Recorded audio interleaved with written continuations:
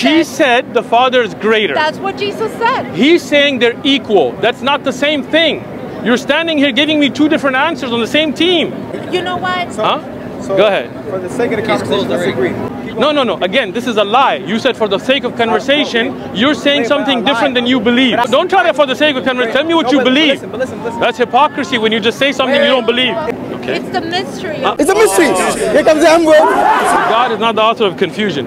Is the Father greater? The Father is greater. So they're not equal then. But they are equal because They're God. How can one be greater and they be equal? They are all God. They are Does that make any sense?